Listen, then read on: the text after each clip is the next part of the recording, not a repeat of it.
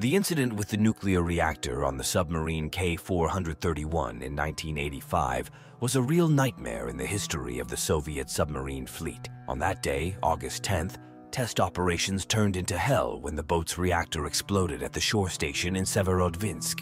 The cause of the disaster was violation of safety protocols and mishandling of equipment. The explosion destroyed the boat's compartments, releasing dangerous radioactive substances into the environment. Evacuation was carried out under extremely difficult conditions, but an even larger tragedy was prevented. The incident killed dozens of people and left many with varying degrees of radiation exposure. The colorful details of this tragedy are shocking, from the heroic efforts of the evacuees to the fear and panic among the local population, an impressive drama that left its mark on the history not only of the submarine fleet, but of the entire nuclear complex of the Soviet Union. Full video on the Wisioner channel.